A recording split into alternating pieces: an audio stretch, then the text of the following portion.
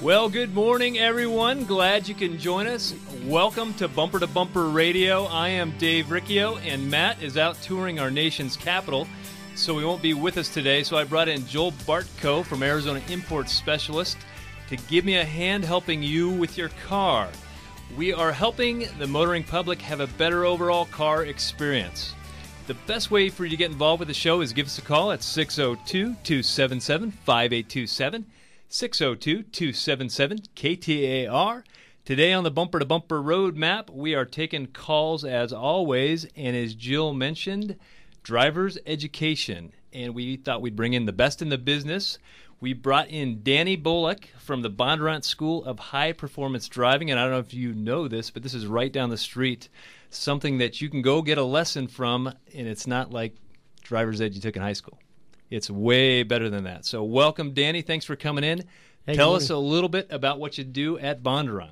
What we do at the Bondurant School of High Performance Driving is really try to take people who have a vast array of interests, whether they want to just be a better driver on the street and just learn a little bit more about the car they're driving, or if they have an interest in going racing, they might come and take something like our Grand Prix road racing course, where we'll actually put them on the racetrack for a few days and really give them an in-depth experience seeing what it's like to be on the racetrack.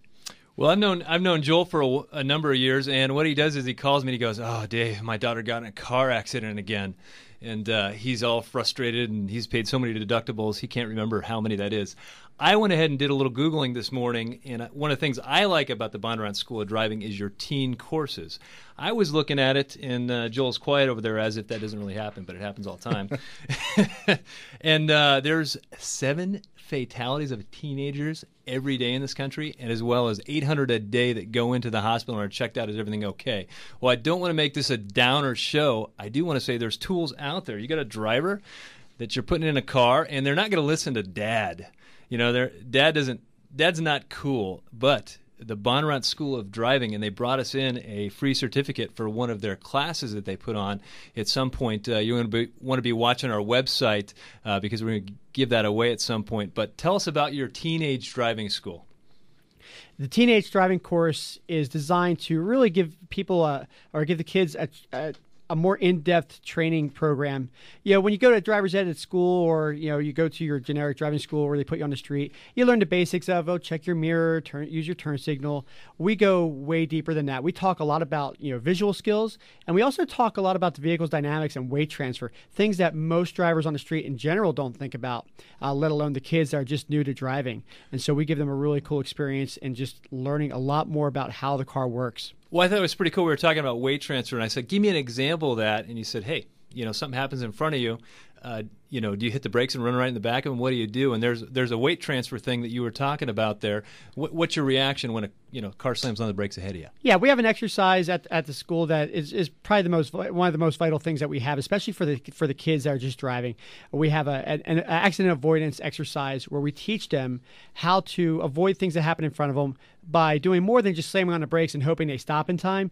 We give them a method that helps them change lanes very effectively. And when we talk about the weight transfer in the car, we tell them lift off the gas. That's going to put a lot of weight on the front of the car. With that, you're going to be able to turn very well. The car's going to have a lot of grip on the front tires.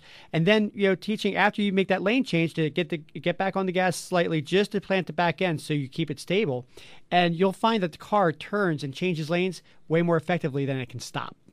Well, I find that, a teenager has no experience, and us too, as, people have been driving for years. We haven't been in that situation before. So I was reading up on your site last night, your skid cars. We don't know what cars are going to do when they go into a skid, although I do, because I was always abusing my dad's car in some dirt parking lot.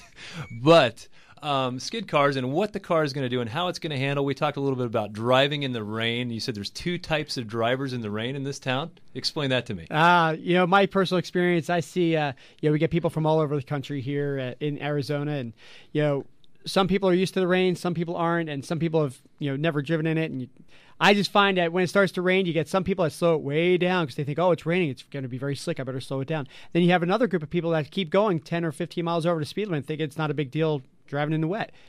As if nothing's changed. The other thing, and this is my pet peeve, this is my soapbox, and I think, Joel, you're an offender, so maybe you and I should talk after the show. But the zipper effect when you're merging. We talked about turning on the blinker, when you're getting on the highway. And the blinker is, for me, I'm not asking permission, as you said. I'm telling you I'm coming over. But as soon as you turn the blinker on, you got two characters. One guy will kind of flicker the lights and let you know you're clear to come in. The next guy, man, he closes that gap and there's no getting over. And because I'm a little bit of a little passive aggressive, I just go ahead and lean over anyway. I just move anyway. If he's closing the gap, I'm coming over, Joel. Like you said, Dave, I'm very interested in the teenage driving thing. I was excited to learn that you can take a driver that's been driving for like 6 months already, take them there for some more advanced classes to learn accident avoidance, which in my particular case would have been really good to learn with my kids and everything like that. But I think it would be good for anybody. I myself interested in going to more of the high-speed kind of classes that they have there for racing. Not that I want to be a race car driver, but the thrill of driving and skidding out always interested me. I've been out there one time, and I went for a hot lap with Bob Bondurant, and he just turned 80 this last year. That was insane. I kept looking over like, I hope this guy's really doing well because we're going really fast in this car. And I literally got out of the car, and I think we went for 5 laps, and I was like motion sick. I mean, it was a good time. But I think the teen thing is the thing I really wanted everyone to walk away from. These are people that you're driving with every day on the road. Teens need more than just dad taking you in the parking lot, And, and you learn to drive stick in the parking lot, not on the highway, But here at Bondurant, you can learn on the highway, but it's set up in a safe environment, so you can really find out what the car does and what it doesn't do. And until you know that, when that situation comes up, as it will, you're going to know what to do and how to react. And learning in a skid or something like that, or going around a turn where instead of just panicking and locking up the brakes, knowing maybe how to steer out of it, I was interested in learning about oversteer and understeer. I've always heard those terms, been a car guy my whole life, don't really know exactly what they mean. Well, we actually have a skid car where we teach people how to control a car that gets into an oversteer slide or an understeer slide. And most people hear those terms, they don't necessarily know what they mean. When you're in an understeer slide, it's when you're turning the wheel expecting to go through a corner and the car continues to go straight. It has lost that grip on the front tires. And in an oversteer slide is when you turn the wheel and the back end wants to come out from underneath the driver, like a spin out. And so we've got these cars with the training wheels on the side. They're called skid cars, where you get to drive it and feel the car. The instructor can raise the back end up a little bit or the front end a little bit to simulate those slides, and then you have to then rectify that or recover from that slide. Probably the most important tool we've got there on the facility is that skid car. I personally I've wholeheartedly believe that, and always tell people I think every high school should have one of those skid cars on its property. Well, I'm pretty convinced that you have a dream job. Oh, yeah. I mean, how many guys get to wake up in the morning and work on race cars? Oh, yeah. Or teach people how to drive like a race car driver. He actually started out as a mechanic there at Bondurant, so he has something in common with Joel and I. We came in, we thought we were going to ask him all kinds of questions. He said, no, wait. I've got the timing belt off on my Volkswagen at home, and I got a little bit of a question as far as the timing mark on the cam and the crank. Can you help me out in that direction? So it is a dream job. You guys have got go-karts out there. What else do you have? Oh, we've got a fleet of shifter carts out there. These things go from 0 to 100 miles an hour in about 6 seconds. And, people come out and take those classes. We have them 5 nights a week. We've got some 400 horsepower Chevy Camaro SSs that we use for the high performance driving classes. And we also have the 438 horsepower Grand Sport Corvette. And that car is used for the most popular course, the Grand Prix Road Racing course, that, Joel, you'd probably be really interested in that course there. And we also have some 505 horsepower Z06 Corvettes that we use for another 2-day class called the Z06 Experience. Oh, yeah. Very cool cars. And then we've also got the flagship, the 638 horsepower supercharged ZR1 Corvettes that we use for a ZR1 class. Sign me up for that one. So I think it sounds like it's not that unaffordable. And when you consider that you've got a $500 deductible or a $1,000 deductible, and you need to go find out how cars work, and you need a teenager to learn from somebody other than you how the cars work. So when we come back, we've got open lines at 602-277-5827, 602-277-KTR. You're listening to Bumper to Bumper Radio. Well, welcome back to Bumper to Bumper Radio. I am Dave Riccio, who has been ditched by Matt Allen again. I know he's listening, so I'm having a good time teasing him. But he's touring our nation's capital, so we've got Joel Bartko from Arizona Import Specialist to come give me a hand, helping you with your car. And we've got Danny from the Bondurant School of High Performance Driving, and he's got me very excited about going down there. And I've been down there before, and it was fun. I mean, I was smiling for days after going there. But there's some practical knowledge that you can learn, or you can send a teenager to learn, whether you want to be a race car driver or not. It's not all about that. It's about knowing, and Danny said having a better working knowledge of the car.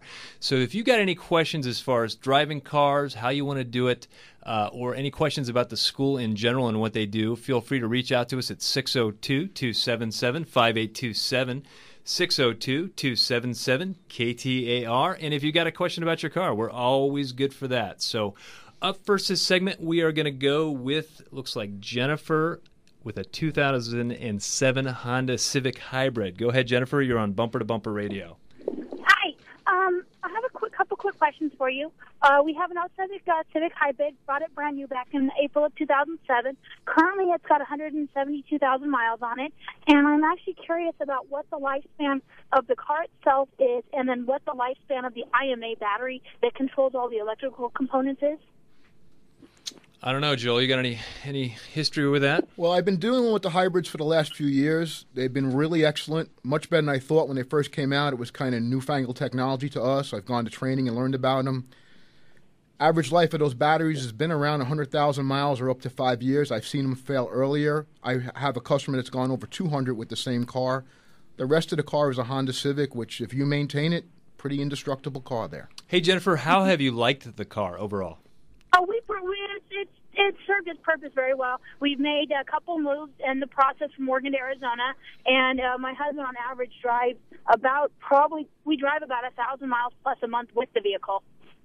Because he lives, we live in San Juan Valley. He works in Chandler, and then he also goes to Arizona State. So the car really gets a lot of good mileage, and for the most part, gets very good gas mileage.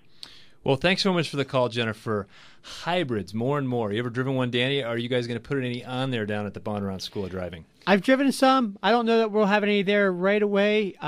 Really, what we do is we stock the school with what Chevrolet wants to have there, and right now the big cars they want to push are the Corvettes and the Camaro SSs. But they're not pushing the Corvette Hybrid, are they? Not yet. No, I haven't seen one yet.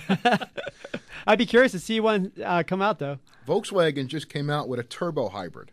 A turbo hybrid? Do you know anything about it yet? You're just waiting to see? Just waiting to see it and see what's going to go on. Okay. Supposed to be pretty fast. Well, thanks so much for the call, Jennifer. We are going to go with Ron in Mesa, since it's hybrid day. Apparently it is. It's driving day also, by the way, on a 2005, looks like a Prius. Go ahead, Ron. You're on Bumper to Bumper Radio. Yes, well, thank you for having me on, and have a great weekend. My main question with the Prius is I just had some bad news yesterday, and it might be good news, bad news, but the front struts and rear struts, I had taken it in for an alignment, and the mechanic had talked about the struts being bad. Is there the time intervals, how many miles that those should be changed out at? How many miles do you have on your car, Ron? On them as well for labor and parts, you think? Yeah, Ron, how many miles do you have on your Prius? 134,000. 134K. Okay, well, Joel looks like he's got an answer here for you. Hold on. Well, I'd be looking, are you feeling any drivability? Like, is the car bouncy all over the place? Are the tires wearing? Or are they leaking? Why do you want to replace them? Well, I had to replace the rears in January, and I knew the fronts were going bad. They're wearing on the inside part of the tread. Well, and I think there's some tracking on it. As I'm going down the freeway, I can kind of feel it. I won't say any bouncing per se, but it's more of a, not really a pull, but it just seems like it goes with the groove of the highway. Well, I don't know if that's natural anyway, but that really wouldn't be struts doing that. Your struts should be looked at, but usually pulling or anything like that would be more concerned with tie rods and steering rack and control arm bushings and things like that. As far as his question there, he asked, is there a service interval with struts? Not really. Technically, there isn't. You start looking at struts maybe at the 80,000, 90,000 mile mark. You start to consider them. Exactly. 80 to 100, I'd be looking at them. Now, he asked the other question about price, and I think on struts price, you can do a strut without doing a strut mount. Am I correct? Yeah, but if you're going to do new struts, you want to put new strut mounts in, new bump stops, everything, and do the job complete, not to skimp out and buy a high-quality strut. High-quality strut. Now, when he's saying catching grooves in the road, I think of tires. I agree with you there 100%. Tires and alignment. So 2 struts, 2 tires, and alignment sounds like a good deal. And it comes into safety. Now, struts, when you do have a bad strut and you want to know the knowledge of that car, Danny, can't fall asleep on me. We're talking cars and safety here. But when you have bad struts and you have a weak strut, man, the handling of the car is not good. If you go to corner onto a bad strut, it's not going to feel right. I mean, that's the thing. Going to kill your stability on the road. Yeah, and a lot of times, you can pounce on the corner of a car and see if it hops up and down, and it should only bounce one time, maybe. Yeah, but the old days, what they used to say, change them every 30,000 or 60,000 are really gone. It's more. I'd be looking at them at 80 or 100, but there's no set mileage interval. No. So if you're not having a problem, but if you are, it's something you may want to look into. So thanks for the call, Ron. We're going to go with TJ in Chandler. Looks like on a 2011 Honda Accord. Go ahead, TJ. You're on Bumper to Bumper Radio. Hi. I recently bought this 2011 Honda Accord, and the seat is one of those fancy seats that does 10 different things, and all of them are extremely uncomfortable and make my back hurt. Like I don't want to drive the car. Is there anything that can be done about that? Joel, you got any ideas? Sometimes those seats just have too many adjustments for the average person. I'm sure there's one there that's got to make you comfortable, but I wouldn't know what to say. I know they move up, down, they're lumbar support in the back. I know in my car I get the seat comfortable, and then someone like my wife gets in it and moves it, and I'm miserable for the next week trying to get the right setting again. That's just how it is. I'm going to have a talk to Roseanne about that. Any ideas, Danny? One of the things that we always talk about is trying to find a comfortable position before you even start driving. And, she just bought the car. My suggestion is just sit in and play with it for a little bit and just mess with some of the controls and see what they do. If you don't like the lumbar support, make sure it's in the farthest position so it's not up against your back. And if it has side bolsters, if anything like that, and you don't like that, kind of put them at their widest position. And if you can reach all your controls easily, then you're seated far enough away or close enough to the steering wheel, and just mess with everything. Just see where everything goes first. The one thing I like about heated seats is they warm your back. That helps my back. I don't have heated seats. The one thing that you can't do, what you used to do years ago, was put on one of those pads that had straps and stuff around it, because usually the seats nowadays have airbags in them, and you can't do that anymore. Yeah, that's a big deal. We did a show on airbags last week, and you can't just throw seat covers on. Just any old seat cover over a seat with airbags. There's a special thread that it's called airbag thread that they put in these seats so that it's able to blow out when the time comes. So, Hey, one thing, Danny, I think that people misunderstand, and maybe it's been out long enough, so maybe it's not even an issue anymore, but ABS braking. Anti-lock brake systems, something that I think most people are a lot more familiar with these days than they were a few years ago. What the ABS does for the car is allow the car to maintain the ability to steer under heavy brake load. The old cars that we drove when we were growing up didn't have ABS, and so you slam on the brakes too hard, and you lock the wheels up, and the car just skids. It doesn't turn. It doesn't do what you want it to do. And the ABS prevents that from happening. So now you have we have a different acronym for it at the school. We know that ABS stands for anti-lock brake system. We say it stands for the ability to brake and steer. Oh, yeah, that's a good way to put it, Joel. I was just going to say, with the braking, I was always taught you how to pump the brakes. Nowadays, you hold your foot on the brake, and everybody drives different in different climates. You got to learn how to drive and what kind of car and what braking system you do have. Well, before we started the show, Joel asked Danny, he said, how long do you guys keep those cars before you ship them back and sell them to somebody, or what you do with them, and how do you maintain them? And who would want to buy a car that's been used at Bondurant? He said, no, they're actually well maintained. Those things are in the shop all the time as far as getting regular maintenance, because they are driven hard. So when we come back, if you've got questions, 602-277-5827. 602-277-KTR. You're listening to Bumper Radio. My pappy said, son, you're going to drive me to drinking if you don't stop driving that hot rod Lincoln. Bumper to Bumper on News Talk 92.3 KTAR. Well, welcome back to Bumper Radio. I am Dave Riccio. Matt is out, so we've got Joel Bartko from Arizona Imports that came down to give us a hand. And we've got Danny from the Bondurant School of High Performance Driving. I love this song. It's a good song, right? Makes me want to go buy one, right? So, anyway, I wanted to bring something up about one of the shops at bumpertobumperradio.com, and that's Kurt's Auto Repair. They were one of the finalists, one of the 10 finalists in the Better Business Bureau 2013 Ethics Award. So, I mean, that is a big deal. Way to go, Kurt and Kathy. They run a great business. If you guys aren't familiar with them, they're one of the shops at bumpertobumperradio.com. In mind, they're a flagship shop, but all the shops at Bumper to Bumper Radio are flagship shops. But they run a great business. It's very family-run, and they're going to do right by you. So anyway, Kurt's Auto Repair, I-17 and Bell, way to go. And I didn't realize you guys bring in officers from the Highway Patrol to teach them how to drive cars. Yeah, the guys who, when they come in through they'll typically take the police academy over in California, and if they have a problem passing the driving portion of the academy, what typically they do is they come and sign up a class with us for a few days and learn a little bit more about driving and driving at higher speeds and get a little bit more out of the car. It's not a racing class. It's just something to help them get a little bit more vehicle knowledge.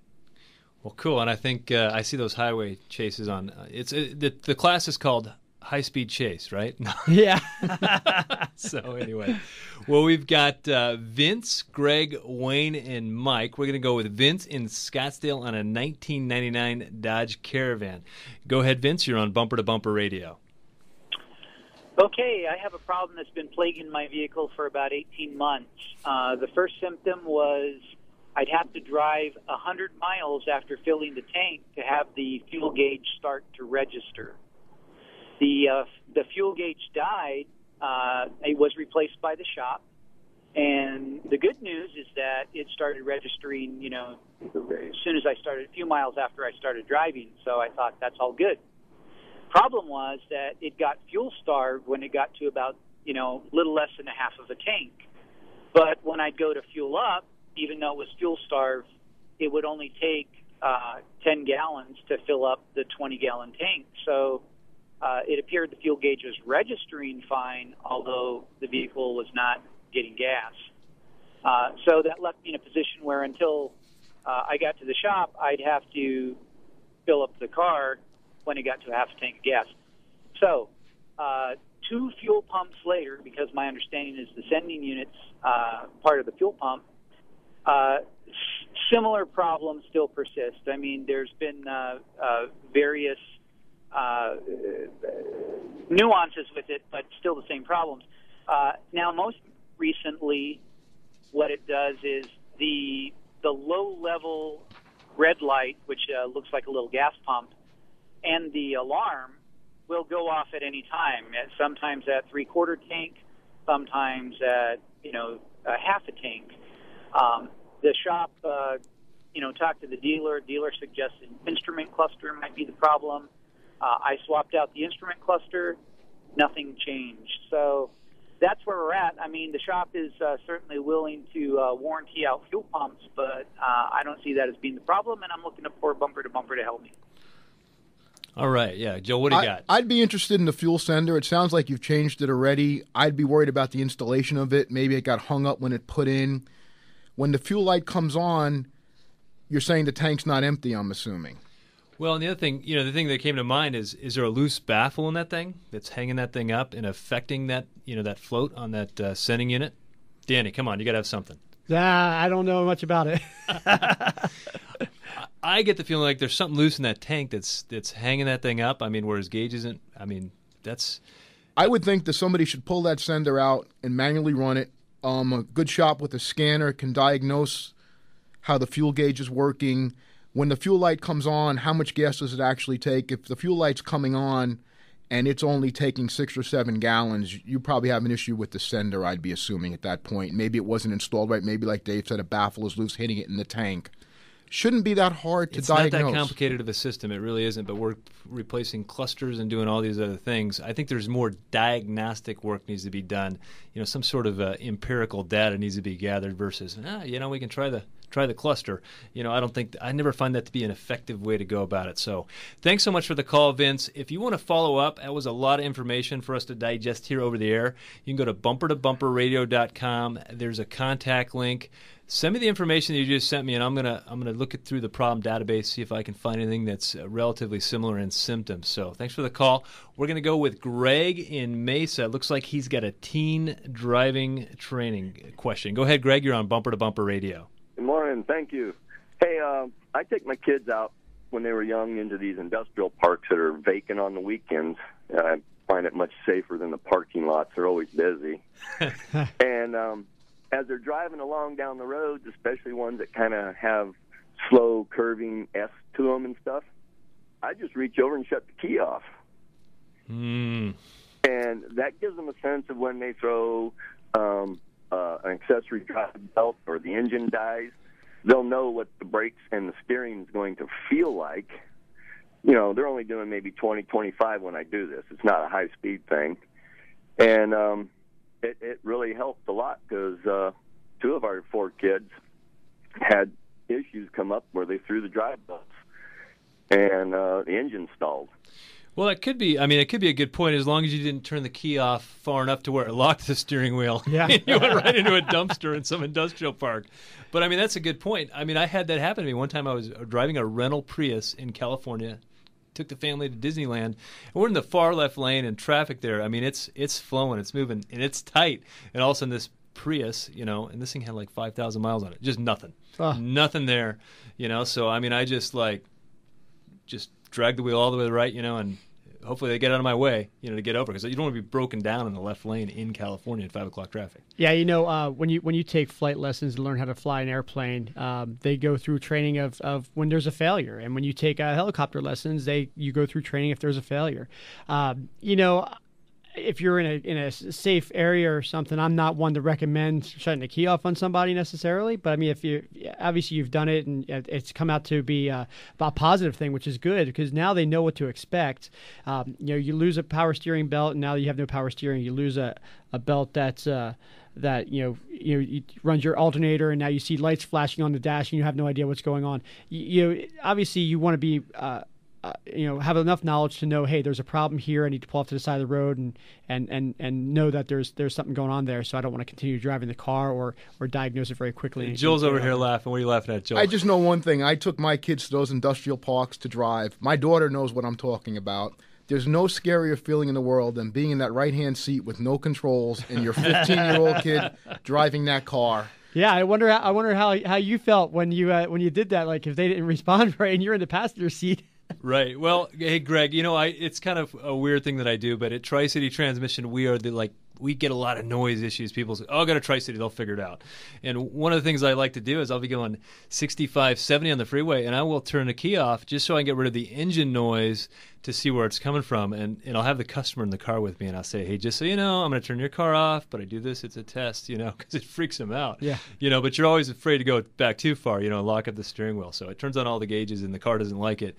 But you can hear that differential noise that you've been looking to for so long. So thanks for the call, Greg. Let's go with Mike in Santan Valley on a 2006 Jeep Grand Cherokee. Go ahead, Mike. You're on Bumper to Bumper Radio. Yeah, I bought a 2006 Jeep Commander, and basically what's happened is, like, every time during the mornings that it had been, we start driving it, it just gets stuck in second gear, and we can't shift it out. We have to turn off the car like 2 or 3 times just to get it back to go normal, and then the service engine light comes on. So we kind of took it in, got the codes checked. It turned out to be some solenoid valve that was the solenoid C, or 3rd and 4th gear. Had that replaced twice. Just recently got it back today, and it ended up doing it again, where I started driving it, and it just got stuck in second gear, would not shift out of it. So we turned it off a couple of times, and to restart it up. So, I mean, code came up as that solenoid pack, replaced it twice, and it's still doing the same thing. How many miles is on that Jeep? I got 100,000 now on it. Okay. In what engine's in there? It's the V6. 3.7 liter? Yep. Okay. Well, I think this is one of the confusions that happens in the transmission business all the time. People go down and they get a code, and they'll go down to maybe Acme Auto Parts or whatever it is, and the code comes out as solenoid. And everybody's heard the good news at the transmission shop. If you can get a solenoid and not a transmission, you're happy. You know, so a solenoid is great news, and especially a solenoid pack. Now, one of the most common things that people confuse is there is solenoid codes, which are electrical faults or electrical mechanical fault to that solenoid, but there's also solenoid performance codes. So on a Ford, I think of it a Ford truck, it'll say, shift solenoid stuck off. And so they go, oh, the solenoid's stuck. We'll just go. But the very definition of the code, that's what confuses everybody. So it knows we turned the solenoid on. It knows we didn't get the response that we wanted. So it's a solenoid performance code less a solenoid code. So, and then the other thing is there's a wiring that runs from that computer down to that transmission. That wiring can have an issue. The connector, the case connector can have an issue. There's something else going on that we're not diagnosing, but you're not going to have 3 bad solenoid packs in a row. And you could have debris in the transmission that's ruining the solenoids too. You need more than just a code to diagnose. That needs to be properly diagnosed by a transmission shop that knows what to take that code and implement it into their repair process, more than just changing a solenoid, because at this point, if you've changed it 3 times, you'll be changing it 5. You need someone to see what's causing this to fail. Yeah, we need to actually diagnose it. If it's not something, people are quick to, again, look at the definition of a code and say, this has got to be what it is. But I've watched people, I had a guy at the transmission shop down the street from me, came over to me and he said, hey, we've got this Ford Focus and he came up with a shift solenoid A code, so we swapped shift solenoids A and B, same code. It's got to have a bad computer. Well, that sounds logical, but it was a solenoid performance code, so it didn't matter which solenoid you put there. It was going to come up with a shift solenoid A code. It says when we turn on shift solenoid A, we're not getting the response we're looking for. But again, diagnostic, and Joel's pointed out, whether it be a transmission shop or somebody who's got a lot of experience with transmissions can dial into that and find out what's going on. So if you need a good shop, bumpertobumperradio.com. When we come back, we've got open lines at 602-277-5827, 602-277-KTAR. Well, welcome back to Bumper Radio. I am Dave Riccio. Matt Allen is out. We've got Joel Bartko from Arizona Import Specialist with us. And we've got Danny from the Bondurant High Performance School of Driving. And we are talking about cars. And one thing that's interesting, we were talking about during the break, 10 and 2. Who was raised to put your hands at 10 and 2? That's me. 10 and 2. 10 and 2. Steer it like a rope, right? So, Danny, what's the new thing? We teach people to drive with their hands at 3 o'clock and 9 o'clock. You get so much more maneuverability out of the wheel when you have your hands at 3 and 9. You get better visibility down to the gauges, but also the big thing is the advent of airbags has really changed some of this. So now, if an airbag deploys, your hands are in the wrong position. You're likely to have more than just this airbag coming at you. You might have your hands coming at you and other things. So when your hands are at 3 o'clock and 9 o'clock, if the airbag were to ever deploy, which if you're driving with your hands at the proper position, you're probably going to be less likely to have an impact anyway. But if something were to happen and that airbag were to deploy, your hands would blow off to the sides rather than at you. Joel, what do you drive?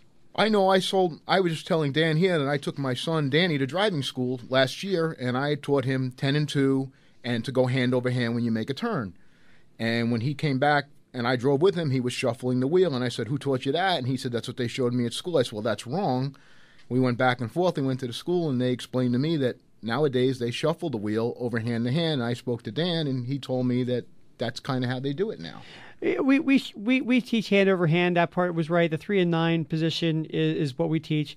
But, a lot of police officers are taught to shuffle steer, and, I wouldn't say shuffle steering is wrong, but the way we do it at the school seems to work the best. Well, good deal. Well, up first this segment, we're going to go with Wayne in Mesa on a 2012 Chevrolet Sonic. And, Wayne, you're going to let me know what that is because I don't know. Go ahead, Wayne. Yeah, Dave, it's the, I guess, the equivalent of the Ford Focus. It's a little 5-speed transmission. But my question is, I bought this thing used. It had 12,500 miles on it. And I checked back on the records, maintenance records, and there's no indication of when the oil was changed on this. And I looked in the owner's manual, and it says that it may have a automatic oil sensor that announces on the annunciator panel when to change the oil. And I'm just wondering, it says may or may not have. I'm wondering, is there any way to know that all these little engines that are on that Sonic have the automatic annunciator to let you know when to change the oil? Well, Joel's raising his hand like he's in class. Go ahead, Joel. The first thing I would do is go change the oil if you haven't changed the oil. That's number one. Cheap insurance. Exactly. You want to put good oil, good filter, and start from scratch. I still recommend the old school way, 3 months, 3,000 miles. You can go longer, or if you go with a synthetic motor oil, go 5,000, 6,000 miles. Oil changes and filters still cheap. It gets someone to look at your whole car while it's in there, because you haven't had it even looked at. You should oil filter. It's still cheap, especially in the climate we live in with high heat here. Always want to put oil. That indicator, some of them are mileage based. Some of them actually take into consideration the oil and the heat and the temperature and the way you drive. I would change the oil now, reset that, and start from scratch. Well, this is starting to become a frequently asked question here on the show, because they have gone away from, what's the interval, and just go by this little gauge that says 40% oil life left, 30% oil life, 20%. At Bondurant, do you guys go 3,000 miles before an oil change? Yeah, certainly not. No, and even though, like you said, we have on the Grand Sport Corvettes that we have at the school, they have an oil life indicator, and if you scroll through the gauges, you'll see where that's at, and it might be down, up 80%, 90% when it was first changed, and then as time goes by, it goes down. But they have a very rigorous maintenance routine that they go through, and they do it when they feel is appropriate, and really they don't let the cars run very long before oil changes. Every 40 hours or so when they're changing the oil. Well, the way I do it on my Honda Element is I use synthetic oil, and I do it every 5,000 miles regardless. It's cheap insurance, and I abuse the car. Because I abuse it, I want better oil in there, because I don't drive it like Granny Smith. I drive it full throttle or no throttle. So yeah. Anyway, thanks so much for the call, Wayne. Hope that helped you out. Let's go with John in Mesa on a 2006 Silverado. Go ahead, John. You're on Bumper to Bumper Radio. Hey, how you doing today? Good. Good. I have a 06 Silverado with the 5.3 liter Vortec engine. Here's my situation. When I first crank it up in the morning, where my odometer is, it'll say change engine oil. That's the first thing I notice. Second thing I notice is that my oil pressure doesn't get up to 40. It hovers around 35 or so for about 5 miles. And it's almost to the mile, to the tenth of a mile. 5 miles, and then I'll start to hear a tapping, like a lifter tapping. And 2 miles later, that tapping will go away, and my oil pressure gauge would bump up to 40 to 45. What could that be? Well, first thing I'd be wondering, when did you change the oil? Was it just not reset? 2,000 miles. I don't know. I don't know how to reset it. I just changed my own oil. Okay, you did change oil. That was my first question. And you got good oil in there? Like, what weight oil are you using? I use 1030 Valvoline Max Life. It's got it's 84,000 now. I changed it at 82,000. Well, the oil light's coming on because no one reset it. That's the main reason your light's probably coming on. As far as the ticking sound and stuff like that, I think I'd have somebody put an oil pressure gauge on that car and actually check the actual pressure. You may be hearing a lifter or something like that. Right. And now, a lot of times, and that's, again, another common question on the show, do we have a gauge issue or do we have an oil pressure issue?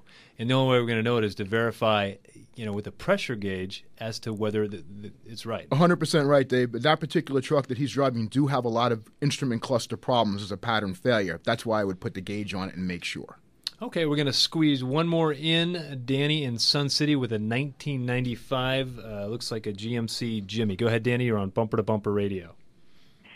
Hey, I'm getting a noise. It seems like it's coming out of the tranny. It's like a humming. It goes away right around 45 or 50, and if I'm at a standstill, it's humming. As soon as I drop it in neutral, the hum goes away. I'm thinking maybe a tranny oil pump or something. So if the car's in park or neutral, no noise. As soon as you put it in reverse or drive, you get a noise? Yes. Okay. And other than that, transmission works okay? Works perfect. Well, pretty much it goes right along with a Torrington bearing going bad in the torque converter. And the reason the way you diagnose it is in park or in neutral, the torque converter is doing absolutely nothing. It's just along for the ride. It's just turning the pump in the transmission.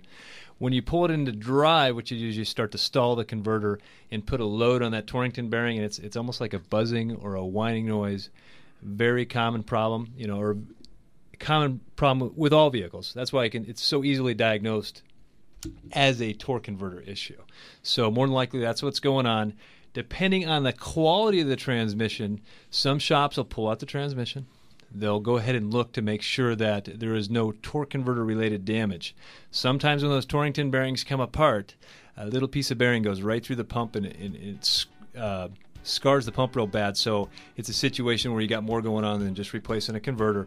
But if the transmission is in great shape, there's no reason they can't reseal it, new fluid filter, and a new torque converter and put it back in the car. So not necessarily the whole thing. So if you're looking for a good shop, bumpertobumperradio.com. We're glad you could all join us. And if you want to find a shop like Joel's, like I said, bumpertobumperradio.com. Thanks, Danny, for coming in, teaching us a little something about driving.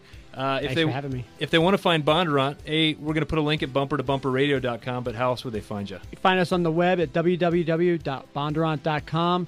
We're down in Chandler, Arizona, right off of Wild Horse Pass Boulevard at Firebird Radio.